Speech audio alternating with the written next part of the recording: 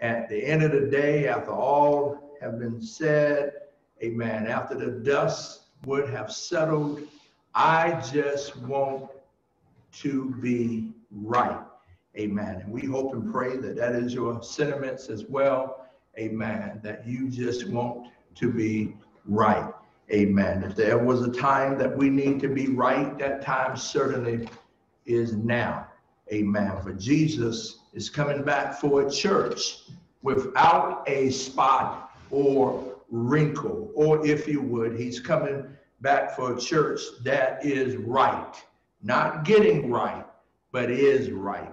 Amen. Is right in these last and evil days. We greet you, amen, today, amen, from the Greater Waltown United Holy Church. We greet you in the name of our Lord and Savior Jesus Christ, the name above all names, amen. We greet you in the name of him that was slain, but he rose again on the third day. We greet you in the majestic name of our Lord and Savior Jesus Christ. Amen. The one, amen, who holds our future in his hands. Amen. At this time, we certainly want to give honor as well to ministry, to all of our ministers. Amen. We honor you today. Amen. And thank you, especially to those who took part, amen, in our service on today. Amen. We certainly give honor to Mother Hannah, to Mother Russell, and also to our deacons and our trustees. Amen. To all of you of the household of faith. And last but not least, amen, we give honor to First Lady Moore, and we thank God for her. Amen. And we give honor to this great sound technician team that is enabling us, amen, to air and broadcast from this, your Greater Waltown location, 706 Bellevue Avenue. Amen. I hope that I can say some things today that would help us all. I just want to speak to you very briefly from out of the word of the Lord, amen, on this morning. Our scripture this morning will be coming from Acts, the 2nd chapter, verses 42 through 47 in the King James Version. The book of Acts, the 2nd chapter, verses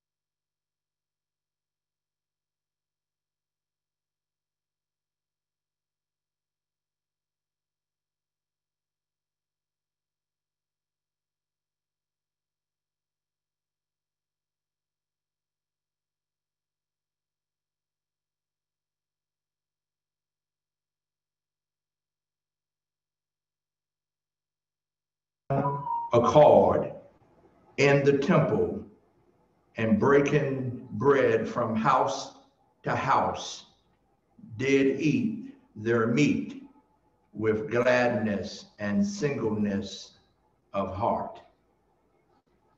Verse 47, praising God and having favor with all the people.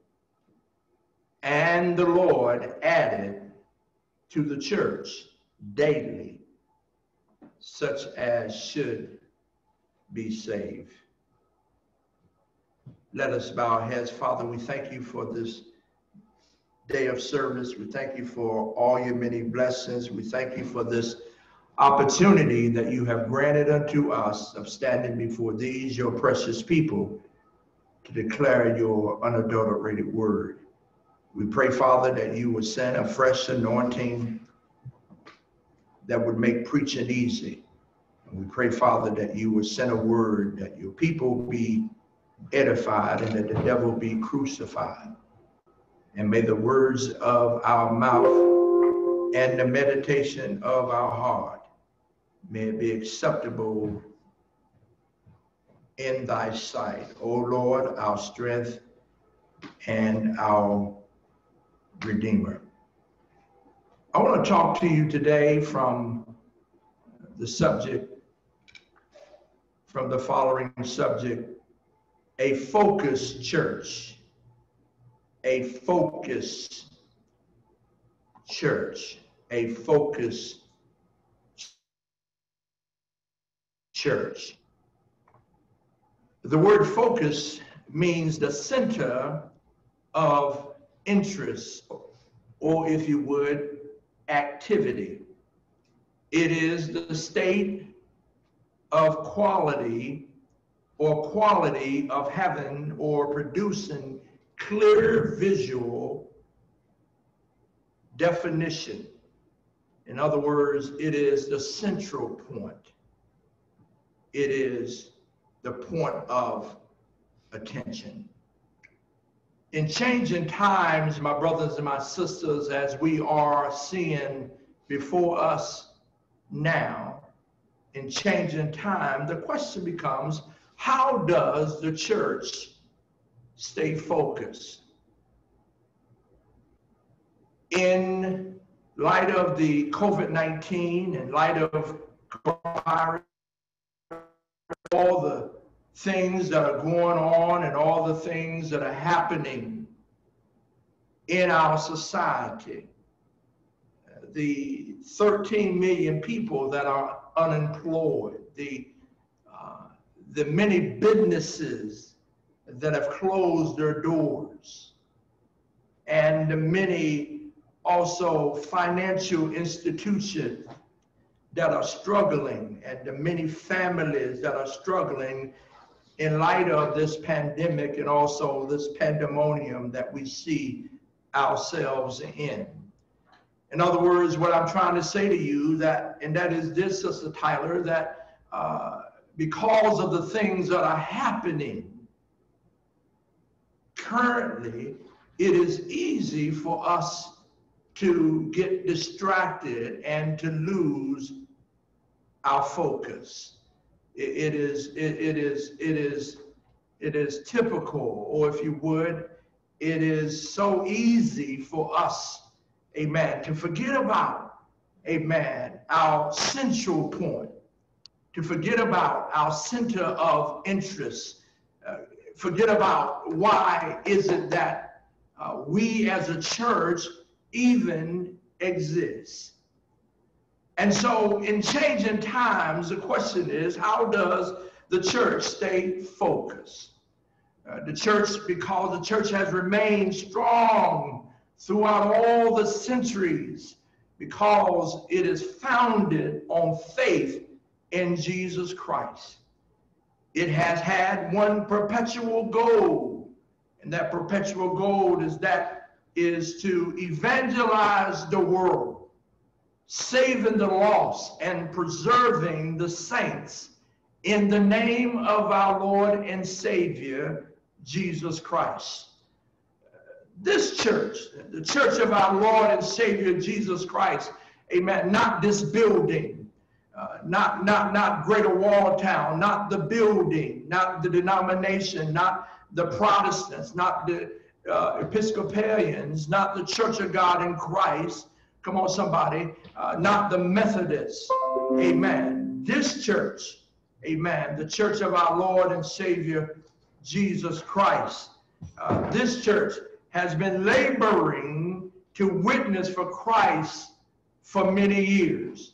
This church, amen, the church that Jesus spoke to Peter about when he told him, amen, that upon this rock will he build his church, and the gates of hell will not prevail against it. It has been, this church, the church of our Lord and Savior Jesus Christ, has been a witness for Christ for generations. All thirsty to hear the word of God, the church has been a voice for Christ, for all who would hear the gospel message. And after successfully serving God as a witness and being a beacon of hope, the church of our Lord and Savior Jesus Christ, it remains positioned to bring a word of hope in the midst of this pandemic and pandemonium time. The challenges are the same as they were when this church was founded, and we must focus on building the kingdom of God and adding to it and expanding it and preserving it through the power of God.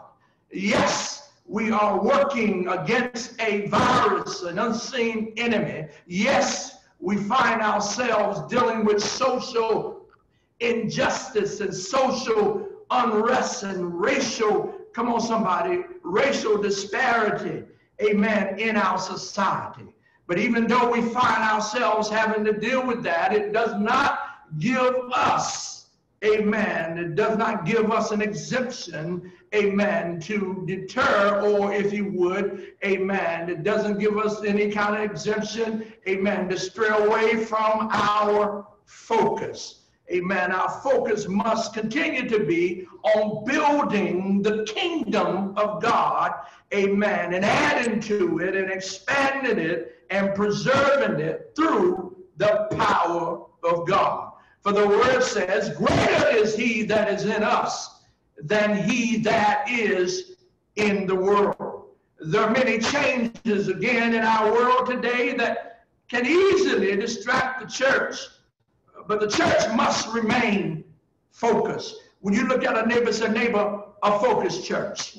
Amen. There is a growing demand for the mission of the church to switch from Christ and him crucified. You know, the thing of the message of prosperity. Amen. Wherein some have fallen victim to, amen, to the teaching or doctrine of prosperity and have vacated or strayed away, amen, from Christ and him crucified. But the church must remain focused. There's a desire to define the nature of our relationship with God, from uniting with the church to serve God to uniting with the church for God to serve us. Amen. We're not to serve, amen. God is not to serve us, but we are to serve our God. Have I got a witness in here? But the church, my brothers and my sisters, we must remain focused. When you look at our neighbor, say, neighbor, we must remain focused. With advances in communications, there are thousands of distractions. You know that where they are, cell phones and text messaging and instant messages and email and the World Wide Web. And for some, these distractions have become so intense that they have begun to neglect the main mission of believers. Amen. Thank God that we have technology and we're using it to promote and advance the kingdom of God. And even though we're not able to come together physically, amen, we're able to come together, come on somebody, spiritually, and use technology for the purpose of helping us, amen, to remain focused on building the kingdom of God. You see, you got to understand, my brothers and my sisters, it's not about you, and it's certainly not about me, but it's about Jesus, and it's about him crucified. Have I got a witness in here? Amen. And so to do that, we can't remain in the past. Amen. One of the things that this Deacon King, this coronavirus and this time has revealed to us, it has revealed to us that we have some deficiencies. We have some areas that we need to step up our game, so to speak. amen, because we're not able to come together physically, so we have to take advantage of the advancement of technology and use that, amen, in our favor, and not use that, obviously, in a way of getting distracted. And so we must not be distracted or dissuaded away from the cause of Christ. We must continue, amen, in this word, in his word, and pray and fellowship together. And not only so, but we must help those in need and lift up Christ, amen, lift Christ up continuously. For he said in his word, if I be lifted up, oh, come on, somebody, I feel something here. He said, I'll draw men unto me. And so, my brothers and my sisters, we must lift the Savior up, amen, throughout eternity. Amen. And so our text today, my brothers and my sisters, it gives us a clear picture of a focused church, a clear picture of a focused church in changing times. In Acts, the 2nd chapter, the church was in its infant stage, amen, surrounded by a world that changed frequently as the Roman Empire had expired or expanded. The church was exposed to the influence of Greek literature, amen, art, and the Roman concept of government called democratic republic. There were different races in Jerusalem from all over the world. It was a large bouquet of cultures and creeds and religions. And it would have been easy for the church to lose its focus, but it employed four tools. It employed four tools, and these four tools is what I want to share with you. And these tools were employed for the purpose of the church staying focused on the kingdom of God, amen, as we see in Acts 2:42 through 47. The Bible says that the early church, oh, come on somebody, they remain steadfast in their doctrine. Amen. They remain steadfast in their doctrine, number one. And then number two, they fellowship frequently. Amen. And then they also helped each other. And then they also worship God, amen, passionately. And so my brothers and sisters, using these four tools for the church of Acts 2 remain focused and committed to the cause of Christ. And if we use these tools, amen, we can find ourselves staying, amen, focused and not getting distracted and not straying away from what God called us as a church, amen, to do. We can use the example of the church in Acts, amen, as our guide for staying focused today. Amen. The Bible says they remain, number one, they remain steadfast in the doctrine. What do you mean, Pastor? Even though there were many doctrines being taught, amen, all around them, just like there are many doctrines that are being taught even around us today. The Bible says they remain, amen, focused on the doctrine of Christ as revealed by the apostles. The Jews had a doctrine based on the Old Testament tradition, amen, but they remained focused, amen, on Christ. Amen. The Romans had a doctrine that saw Caesar as being a god, amen, but the early saints, the early church, they remained focused, come on somebody, on Christ. Oh, come on somebody. The Greeks had many gods, and even, amen, statues to unknown gods.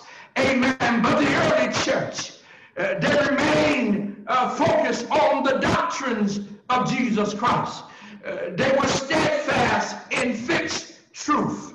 Amen. Amen. They did not belong to the shifty generation of men, amen, who the songwriter wrote. Amen. The songwriter wrote this song. Amen. They were consistent to the words of the songwriter who wrote, "My hope is built on nothing less than Jesus' blood and righteousness.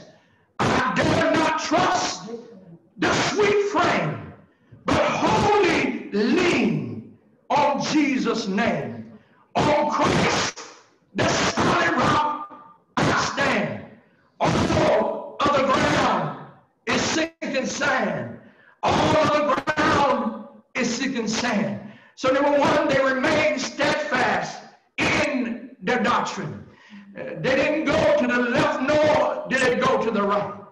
But they stayed straight ahead, and they didn't allow any other kinds of doctrines, amen, to commingle the teachings of the apostles. And then number two, they were regular in their fellowship. One thing that this coronavirus has done for many, and that is it has gotten them out of fellowship. There are some, amen, that haven't fellowship with us since since the pandemic started. And there's some that have disconnected themselves with their church, amen, but in order for us, amen, to be a focused church, amen, we must be steadfast in fellowshipping with each other.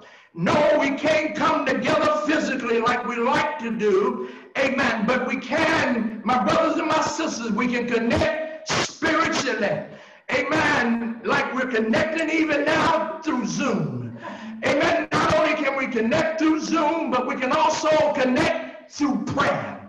Amen. That if you pray for me and I pray for you, my God, they were steadfast in fellowship with each other. The one aspect of the New Testament church that stood out over all others was their fellowship with one another. The Bible said that they associated with each other constantly, whether it was at their weekly communion dinners called love feasts or prayer meetings. It soon became very obvious that they loved each other, and they continued doing so. They conversed with one another about the things of God, and they did not give up the conversation. So when we come together to worship, amen, they were all a part, amen, of regular worship. Amen. They do not eat together, shop together, amen, talk about life together. That is life from a Christian perspective. But to remain focused, the church today must tear a page from the church of Acts and learn to love and fellowship with others in faith. And then number three, they help those in need. The early church in the book of Acts, they were steadfast in their commitment to help one another. Amen. The early church members, they were sensitive to the needs of their brothers and their sisters. The Bible said, how dwelleth the love of God in you, if you see your brother in need and you shut up your bowels of mercies. But these early church Christians, they were very, amen, they were very keen on focusing on helping one another. And so today the church should remain focused on this aspect of ministry. We must respond to the needs of those among us who are in need, and must also see the needs of those around us and respond accordingly. Helping those in need is just as important today as it was in the beginning during the early church. And the fourth and final thing is that they were steadfast in prayer. The church in Acts, the 2nd chapter, remained steadfast in prayer. God cannot bless a church which does not pray. And the churches must increase in supplication. What do you mean supplication? We must earnestly and humbly pray one for the other. The church that prays maintains a connection with God. It is a church that speaks to God about the needs of the people, but also hears from God in response to the needs of the people. Amen. No matter how busy the world becomes, it should never get so busy that it cannot pray, because prayer changes things.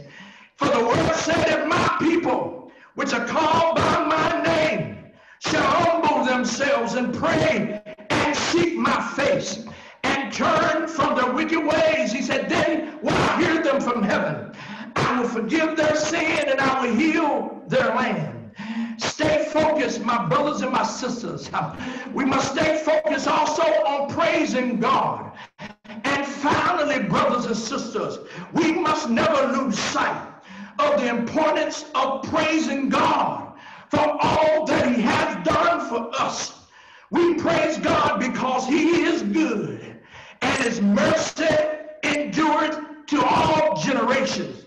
The church, yes, we're in pandemic. Yes, we're in pandemonium.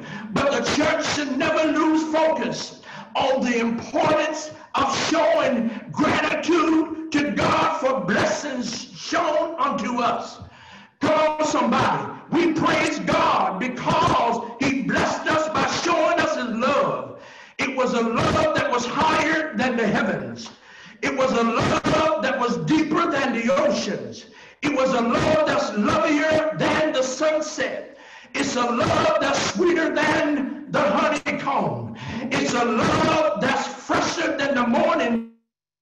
It was a love that could not be measured, for it is immeasurable. It is a love that's described, for it is indescribable. It is a love that's evaluated, for it is invaluable. It is a love that could not be understood, for it is incomprehensible. It was a love that could not be explained because it was unexplainable. There's no other love that can bless and benefit us, penetrate and saturate us, glorify and magnify him, satisfy and beautify him. We should give praise and show love for God, for he is our way.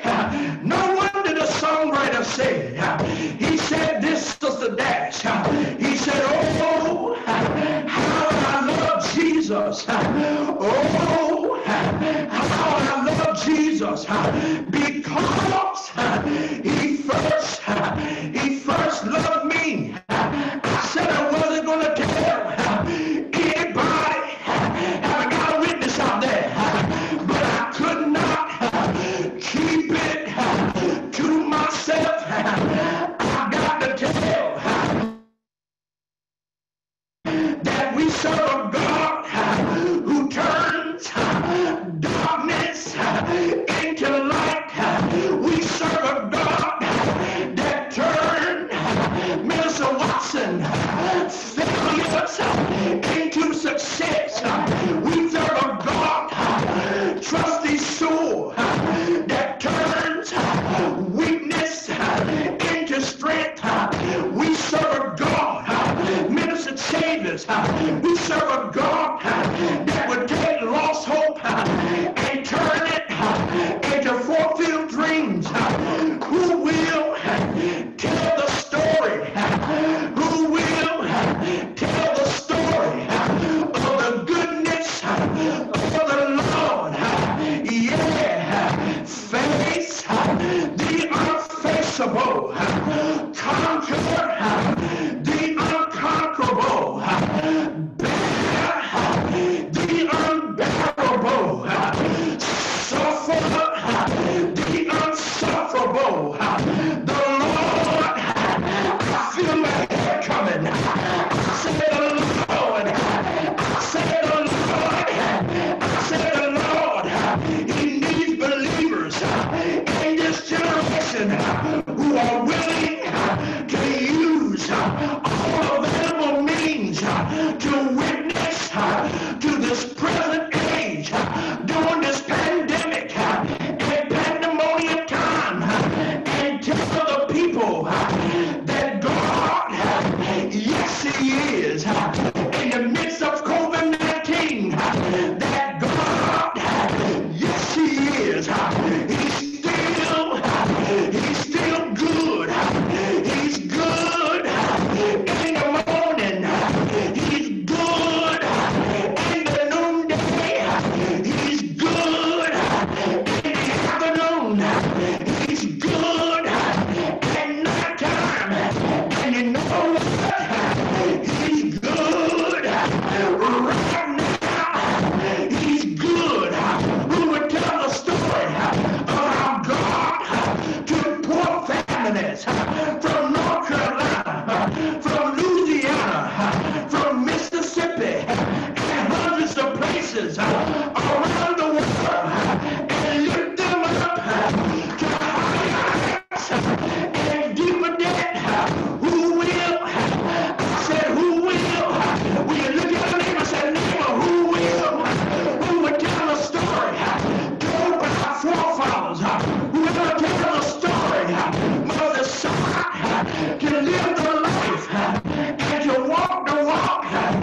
before they try to talk the talk.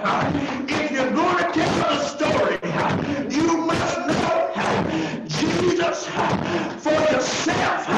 You can't know of him.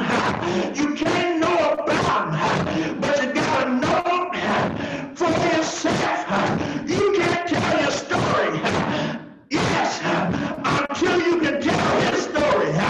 Tell them about Jesus. The lily of the valley. Tell them about Jesus. The bright and the morning star. Tell them about Jesus. That died on Calvary's cross. Tell them how he rose after 3 days in the tomb. And 3 nights. Who would tell the story to this present age? The church should say, here we are, Lord. If you need somebody, send me. If you need some hands, send me.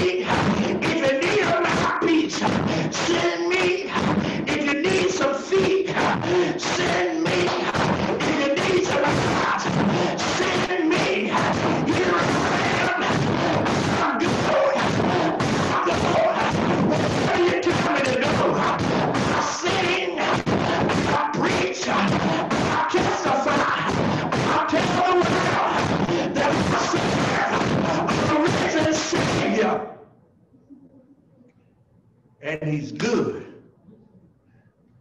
I know. I feel him down in my soul.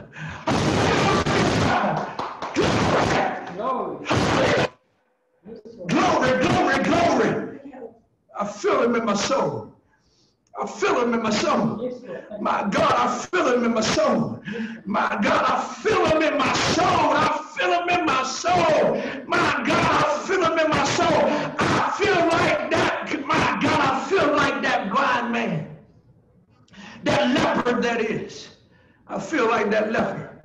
When he healed the 10, and the Bible says that one came back. And Jesus said, where are the other 9? And that leper said, I don't know where they are. I'm paraphrasing now. I don't know where they are, Lord. But I just came back. Thank you.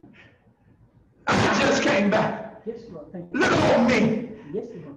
Look on me. I just came back. Trustee Goodwin, I just came back. Trustee Roper, I just came back to tell you thank you. I came back to say thank you. We must stay focused. The 4 focal points. Number 1, we must remain steadfast in the doctrines of the apostles. Number 2, we must stay regular in our fellowship. Zoom, coronavirus, COVID-19 is no license for anyone to get out of fellowship. This is our mode of fellowship, of worshiping. Don't pick flowers by the wayside. You know who you are. You know who you are. Get back in fellowship. You gotta stay by the fire now. Because if you get away from the fire, come on somebody, you're gonna cool off. You gotta stay within the pack. Amen. Stay within the pack. You gotta stay within the pack. Number 3, they help those in need. And this is a time more than anything that we need to help somebody. And as a songwriter said, Minister Poole, if I can help somebody, as I travel along this way, then my living shall not be in vain. We got to help somebody. We got to stay focused. We're not going to let the coronavirus. Well, Pastor, they're saying by the end of the year, there's going to be over 200,000 people that would have died from the coronavirus. Listen, you all, that can't be our focus. The devil is a lie. He's trying to distract us. What are you saying, Pastor? Don't wear your mask? No, I didn't say that. Don't put that on Facebook, because that'll be a lie. You practice social distancing. Practice wearing your mask. Practice social distancing. Do wash your hands. But don't be 24/7 looking at CNN and looking on the internet how many people died. Because the more you look at that, you know what that's going to do to you? That's gonna cause you to lose what? Focus. You're gonna lose your focal point. You're gonna lose your central, come on somebody, you're gonna lose, you remember the earlier definition I gave? Focus, the center of interest or activity. Central point. We must stay focused. Again, number one, remain steadfast in the doctrine. You shall know the truth, and the truth shall make you free. Be not tossed to and fro. Don't.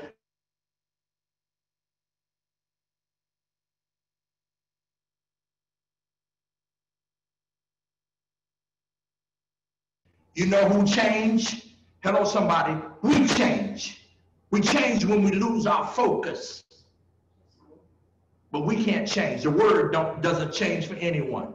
The word, he said, what I say to one, I say to them all. What he said to you, that same word applies to me. No one can make any excuses. Let's stop making excuses.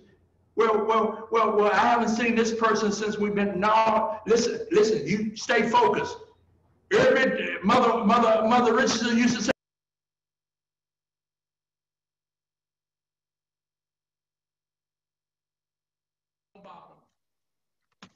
and every man must work out his own soul salvation. I want to see everybody connected to us. Get the word out. Help me get the word out. Our deacons, Deacon Dancer, our spiritual, amen, our chairman of our deacon board. Please get the word. Have all the deacons to call all their members. We want everybody to be on the air to connect. We want to regain focus. We want to regain our central point. We want to regain focus. Let's encourage them to come out, to connect, do all that we can to connect those persons and get those persons that have been out of fellowship with us, out of focus, out of fellowship, back in fellowship. Number three, they helped those. Number four, they were steadfast in prayer. And more than anything, my brothers and my sisters, if there ever was a time that we need to pray, that time is now. Pray for me. And I must pray for you. We must pray for one another. We must pray one for the other. Because if we ever needed to pray, and we ever needed one another's prayers, that time is now. So no matter how busy the world becomes, and no matter how focused, and I know there is an election. There is an election. Well, Pastor, can I just pray? No, you can't. No, you got to do more than pray. We are faced with the most important election in the history, in my opinion, of these United States of America. And it requires you, yes, the church being focused also means participating in the voting system. We are citizens not only of heaven, but we're also citizens down here on earth. We have earthly citizenship and citizenship responsibility. And if you neglect and fail to pray, fail to vote, then you will be shortened, or you will be not carrying out your citizenship responsibility as a citizen. Please get out and vote. Encourage others to get out and vote as we prepare for the upcoming election in November. And if we ever needed to pray, that time is now. And so as we do the 4 things that we just covered, we must climax all of those things and incorporate within those 4 things the focus of praising our God. David said, I will bless the Lord at all times, and his praises shall continually be in my mouth. Oh, taste and see that the Lord is good, and that his mercy endureth forever. A focused church. They were focused. Let us be focused, stay focused, and give him glory and give him praise, because he is due all of the above plus more. Well, God bless you. That's all I have for you. Amen. I hope you got something out of the message. Amen. A focused church. Amen. Let us be focused. Let us stay focused. Amen. God has not given us the spirit of fear, but the spirit of power and of love and of a sound mind. Amen. For he is our light and our salvation. Of whom shall we fear? The Lord is the strength of our life. Of whom shall I be afraid? When the wicked, even my enemies, Sister Williams, came upon me to eat up my flesh, they stumbled and fell. When a host is camped against me, my heart shall not fear. Here it is. Now here's focus. Here it is, y'all. Here's focus. The Holy Spirit just dropped this scripture in my spirit. Psalm 27. I don't know the exact number. I believe it's 4 or 5, but here it is. Here's the scripture. Here it is. What do you mean, Pastor? Here is the focal point scripture. Psalms 27, and here it is. One thing. Come on, can you put one finger up for me, everybody? Come on, can I see your finger? Let me see your finger, please. One finger. Can you help me out? One finger. Come on, y'all. Come on, come on. One thing have I desired of the Lord, and that will I seek after, that I may dwell in the house of the Lord. Come on, somebody. I'm gonna read it. I'm gonna read it right here to you real quick. It says, yeah, I was right. Psalms 27 and 4. Here it is. One thing. Now that's focus. That's been focus. Have I desired of the Lord, that will I seek after, that I may dwell. That's it. That's it. That I may dwell. Notice now all of the eyes. The eyes here, Sister King, make this personal. One thing have that's I number 1, desired of the Lord, that will I number 2, seek after, that that's number 3, may dwell in the house of the Lord all the days of my life, to behold the beauty of the Lord and to inquire. Come on, somebody. When you come in the house of God, don't come up in here like you're in a funeral. Oh, come on, somebody. Don't come up in here like you got lemons in your mouth. No. Come. Look, enter into his courts with what? Thanksgiving. Come on. Amen. Come with thanksgiving. Come with praise. Because he's worthy of all our praise. You know what? I'm focused. I don't know about you. When you look at a neighbor, say, neighbor, I'm focused. My God, I'm focused. Amen. And thank you, Pastor, for helping us, amen, to refocus ourselves and know that it's not about us, but it's about the kingdom. Amen. And it's about advancing the kingdom of God. Amen. And we're just so thankful for all of you. Thank you for just being so connected to us. And please, Deacon Dansler, I believe you may have heard me say earlier, please coordinate with our deacons and let's make sure, have all of them reach out to those assigned families, and let's check on them, and also at the same time, let's ask that they connect on our services, and do all that we can to assist them. If we need assistance from our technician team, let them know. They will even go to your house, come to their house and do what needs to be done. Isn't that right, Sister Evelina Williams? Amen. Sister Evelina Williams, that's the kind of technician we got. Amen. Amen. She's on top of it. She's on top of it.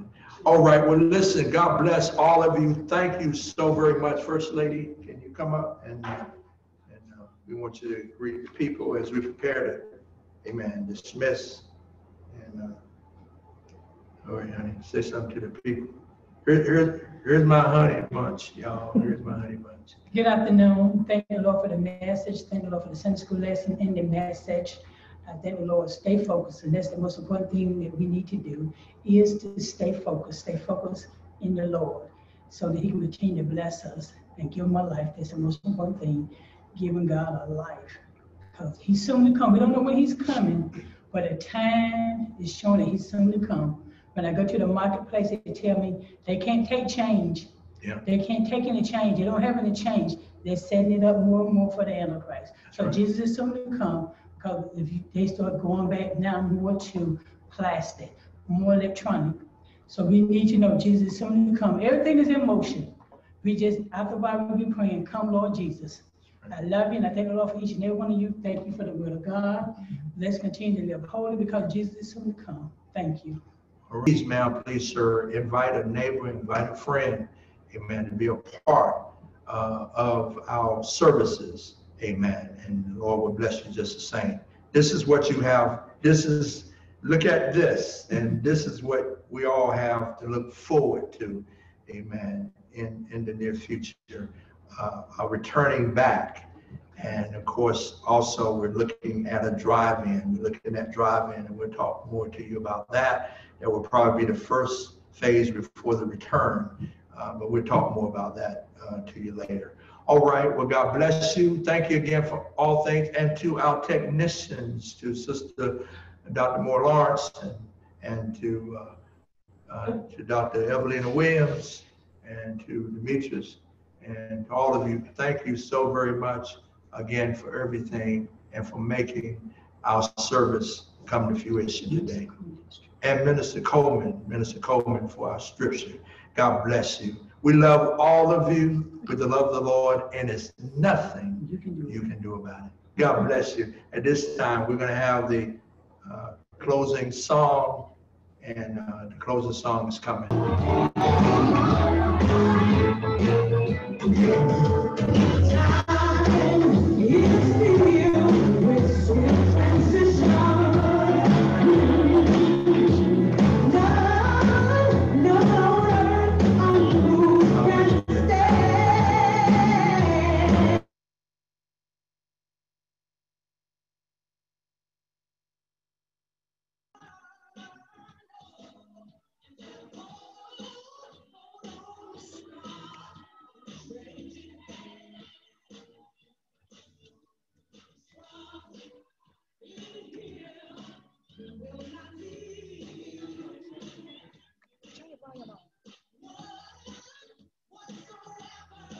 The years may bring